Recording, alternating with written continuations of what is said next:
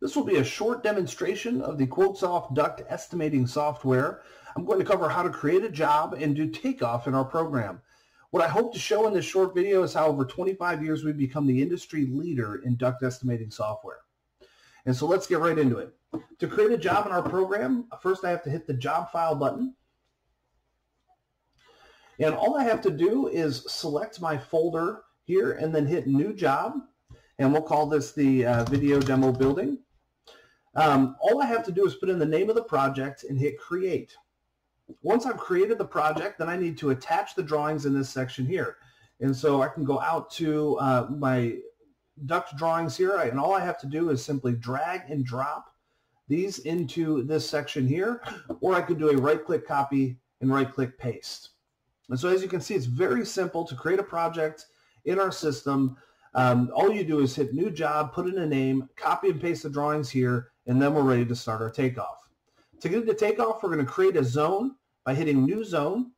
We'll select our plan file, M1 Quotesoft offices, and then select our pressure class. Quotesoft comes out of the box with pre-made pressure files set to SMACNA standards for galvanized, aluminum, stainless, double wall, as well as cool duct and duct board in all the various different configurations.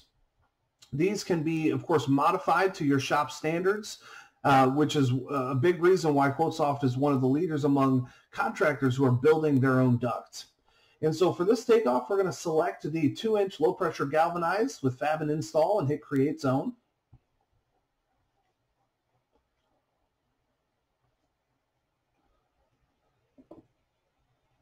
Once we get into the takeoff screen here, first thing I need to do is set my scale. This is a 1/4 inch drawing, and so all I have to do is just set this to 1/4 inch. But I can also set the scale according to a custom scale based on the dimensions on a drawing, maybe a doorway or some other known dimension.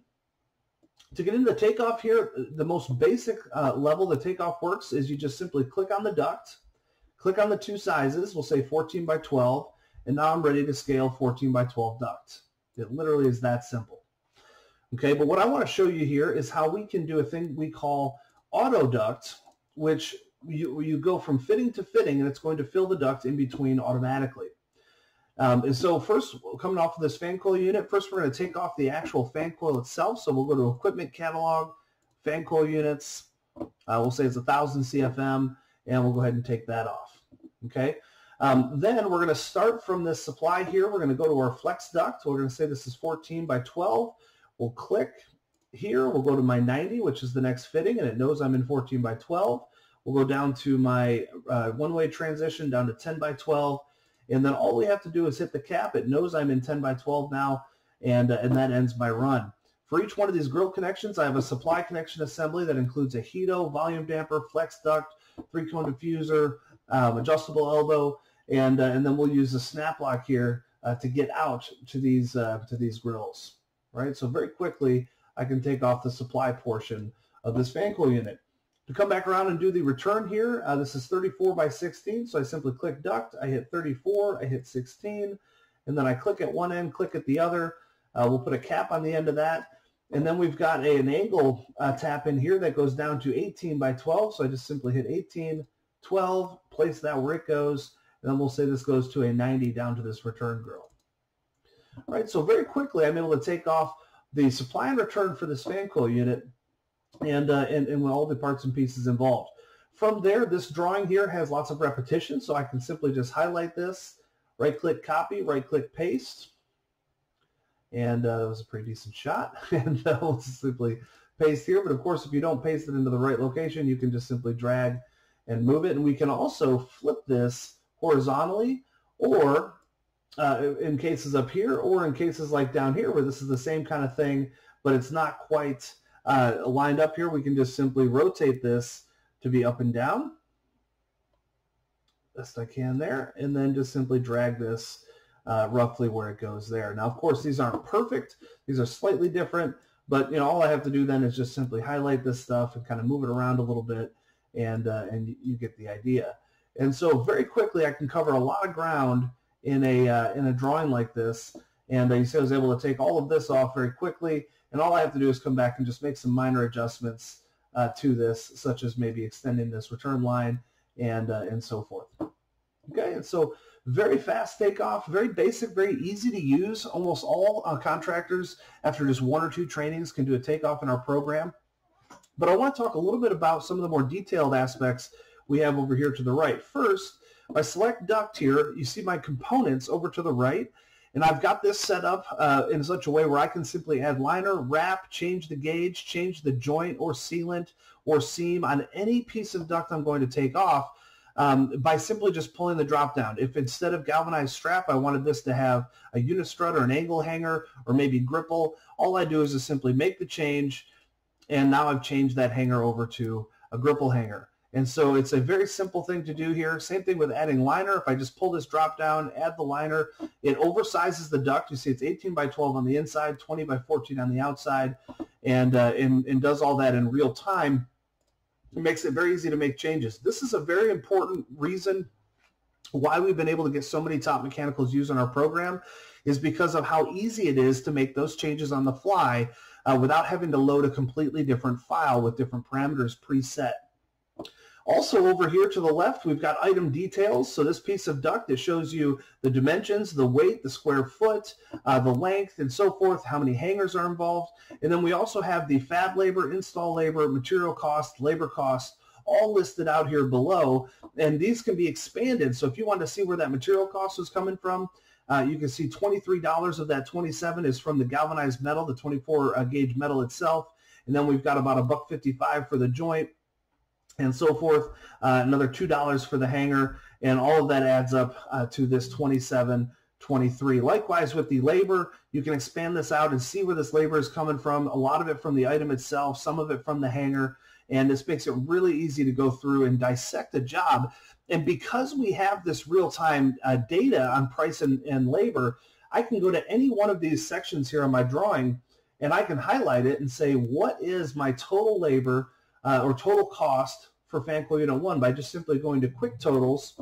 This shows you the total pounds, total square feet, total fab and install hours, and so forth, and then the grand total here of $24.14.35. And so once you input some very basic things in our program, such as just your metal cost per pound and other costs for things like hangers and joints and sealants, it will produce an at-cost number for any section that you can highlight here on the drawing. And if we want to take this out to a report, we can just simply hit export. We'll call this fan coil unit 1. Hit save. And it's going to go out to an Excel file that will show you the same information that we can see here, plus a little bit extra. And so this can then be sent out. It's actually opening up on my other screen here. And so we'll drag this over. This can then be sent out. You see it's got the same summary information, but if I go to an item list, it has a detailed item list with the labor and material listed out there as well. And so this kind of thing can then be sent out to a project manager in the field who's maybe going to work on that section of the project, or could be used to go in and maybe back up a change order or an addendum. And so that was just a quick, brief introduction. Now this screen is very busy here, and so I want to show you here, one of the main advantages of Quotesoft is how flexible this screen is. Some of our contractors like to have the catalog open, the components, the pressure class, see all this information in real time, but of course that cuts into your drawing space. And so I have a view here. I can go to Manage Workspaces, and we'll load my simple screen. And this is a much different view. It gets you a lot more drawing area, and just has the picture of the duct and the audit trail on the right. All of the other components are still here. I still have my assemblies. I still have my pressure class, item details, components, but those are all tabbed now on the left, and only my main takeoff items here in the drawing are available. And so that can be very helpful. So now I want to take just a brief couple minutes and go to a project that is fully taken off and show you a little bit more in our system.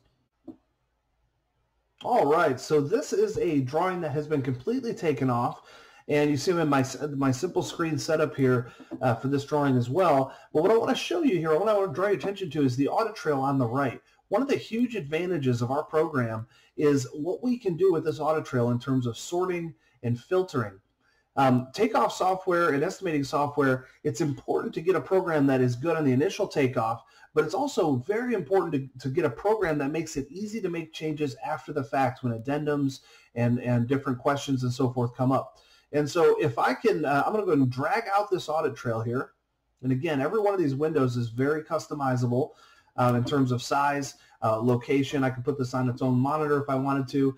And you'll notice here, I have a lot of information. So most programs will show you just the name, dimension. They might show you liner and wrap. We show you fab labor, any install factors you have on this project, grand total for each item, what hanger is being used on each item, what subzone it's a part of, meaning whether it's rooftop unit 3 or so forth, what system it's a part of, what phase it's a part of, what pressure class it's made up of, and any one of these, what type of item, what report group it's a part of, and any one of these can be sorted and filtered. So for example, if I got a question on what would happen if we just deducted rooftop unit 3 entirely, I can sort and filter by rooftop unit 3, hit OK.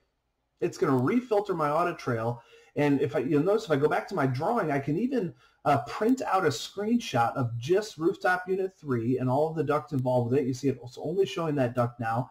And once we get in here, I can make changes very easily. I could say, you know what, I want to maybe make a change to all of the liners. So I can hit Control A. I can highlight all of the items in here, go to Global Edit, and very simply change the liner. Maybe instead of 1 inch, maybe now it's 2-inch liner, right?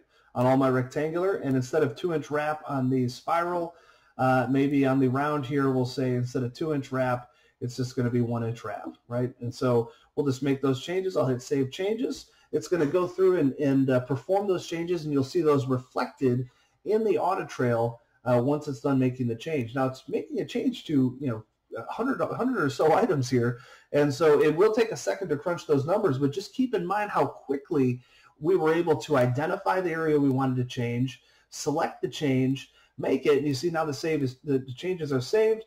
The duct here, you see my rectangular duct now is 2-inch liner, and my spiral now has 1-inch wrap. And the adjustable elbows, these are going to be catalog items, and so of course they would be changed in the global change as well under a different category. And so you see how easy it is for me to if I want to look at, say, just the supply, I can click on just the supply, hit OK, and now it's going to show me on the screen just rooftop unit 3 supply, and that's all the items I have here available. And so, again, we looked at those quick totals on the other screen, and so if I wanted to know, we'll just double-click my audit trail, send that back. I've filtered by rooftop unit 3. Now I can highlight these items and simply just go out to quick totals, and if I want to know exactly what my cost is, again, this is not including your overhead or profit, which are added in when you finalize the project at the end.